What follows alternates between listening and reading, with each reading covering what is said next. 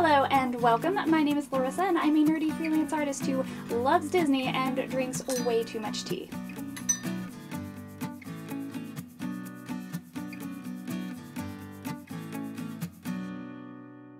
I've been working on a really fun commission and I decided to sort of document the process by turning it into a combination of speed paints and art vlogs going over my sort of creative and commission process. So on today's art vlog, I'm going to be talking about how I paint the texture of animal fur with a pattern like the stripes of a tabby cat.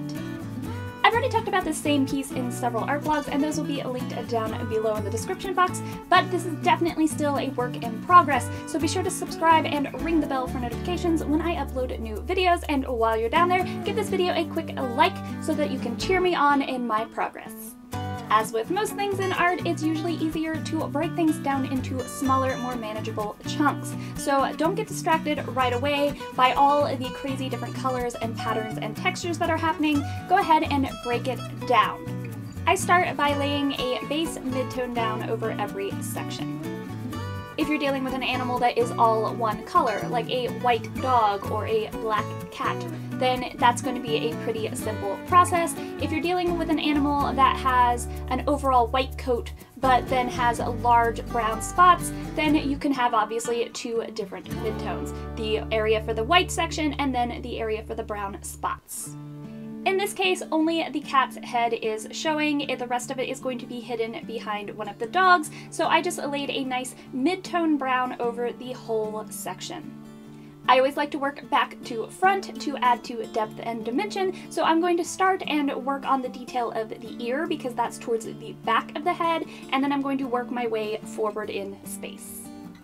When you're painting somebody else's pet, little things like individual folds in the ear or specific spots can be very identifiable to the owner and mean a lot to them, even if it doesn't really mean much to you. So when I'm painting somebody's pet, I always constantly am checking my photo references just in case, because I don't really necessarily know this animal that I'm painting or that type of animal, so I might not realize how important a specific spot or mark or whatever is, but it could be very telling. So I like to definitely be constantly checking my photo reference.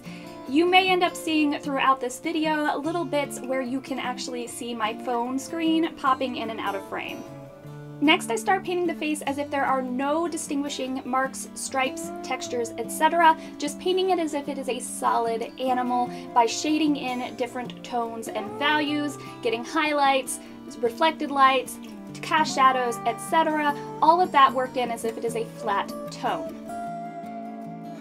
Once the base shape is all shaded, then I can go back in and start adding in the stripes and textures, making sure that where the under layer is lighter, I make the stripes a little bit lighter, and then where the underlayer is darker or cast in shadow, I make the stripe darker there. That way it's all going to read as one continuous shape with shadows and everything flowing together seamlessly over different colored. The layered sections that are underneath that are the base color of the fur, as well as the stripe that is worked into the pattern.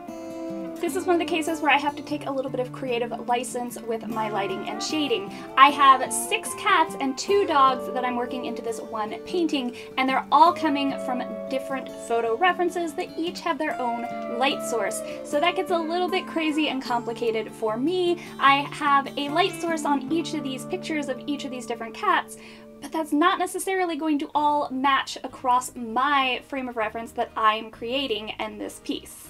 So I have to figure out what each figure would look like with my light source in my piece while staying true to my photo references that I've been given for lightness. Yeah, that can get pretty complicated. So that's where some art basics like shading, cones and spheres and cubes and whatnot that you do early on in your art training come in very handy. Once I have the whole furry face section done, I can move on to details like the eyes, but again, I'm starting with the same basic principle. I lay in a base green color that is sort of the middle ground for all the different colors happening in the eye, and then you can go in and add some yellows, greens, browns, etc. that will change the depth and different sections of the eye, as well as shade in so that the eye looks rounded.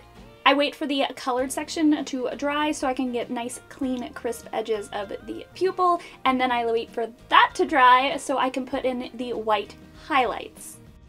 Since I already have all the colors and paints mixed up for this cat, there are two other very teeny tiny cats that have very much the same sorts of colors happening, so I went ahead and decided to paint both of them next. Even though these two cats are obviously much smaller than the first cat, it's the same basic techniques. I lay down my base tones, shade all the different individual limbs and head and sections as if they are their own section that is a flat colored cat, and then I go back over that, adding in the textures and patterns of the fur.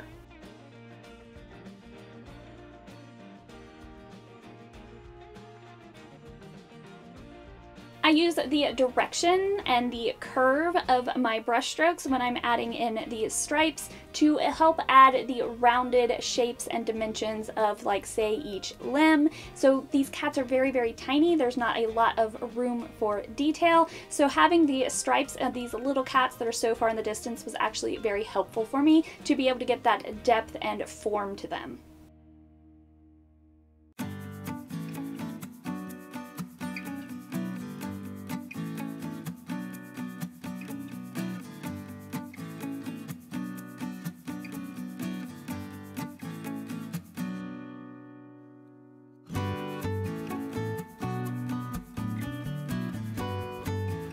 I just had to take a picture of these two cats with my hand for scale because they're just absolutely teeny tiny, and I just thought it was adorable.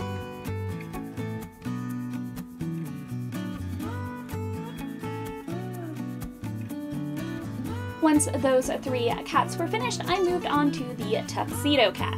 Painting anything that is black and or white is always a little frustrating, so painting a tuxedo cat can be very frustrating if you don't break it down into simpler sections. You can't just put down black and white because then there will be no depth, no form. You need to have those highlights, you need to have the bits of cast shadows, you need to add that dimension.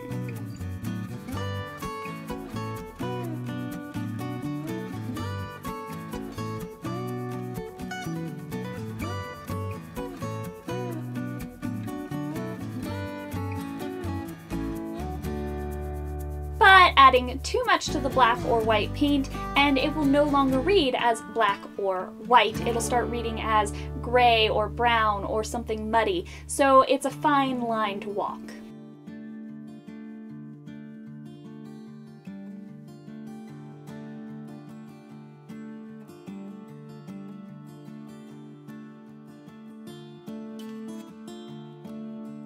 I personally am a huge fan of color, but when you're painting somebody else's fur baby, understandably, they're expecting a likeness and they have an emotional attachment to them. So I definitely want to keep checking my photo reference and get that feel of a black and white cat, but still add enough shading to give it the dimension and form of a three-dimensional object.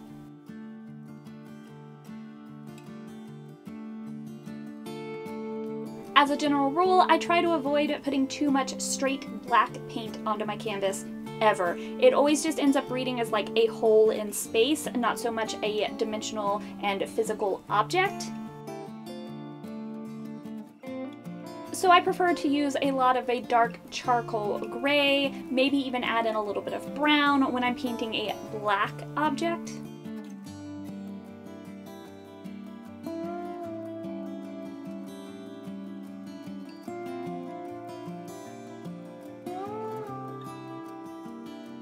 Then I shade with various grays, adding little hints and subtle touches of color here and there, both to highlights and to the shadows. If you really look at an animal or a picture of an animal, then you will sometimes notice that there are brown tones if it's a little warmer black, or blues if it's a cooler black. It's very rarely just like black. There's always some shifts of color and whatnot happening within the fur. So if you really, really focus on looking at your source material, you can bring out those colors and exaggerate them a little bit in your painting. When you're painting a pet portrait, there's definitely a huge gray area between exact likeness of your photo reference and the sort of emotional image that the owner has in their mind. I personally have had pets before in the past that just do not photograph the way that they feel like they look in real life.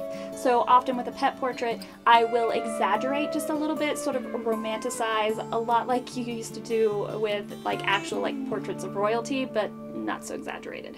At 30 inches by 40 inches, this is a pretty large canvas, so there's a lot of room for teeny tiny details. For instance, some of the little tiny whiskers, I did not have a brush remotely tiny enough because I don't normally work on that sort of scale, so I actually took a much larger paintbrush, cut off just a couple of bristles, then taped the ends of those together to make myself some teeny tiny brushes for those little itty bitty whiskers to add that little touch of detail.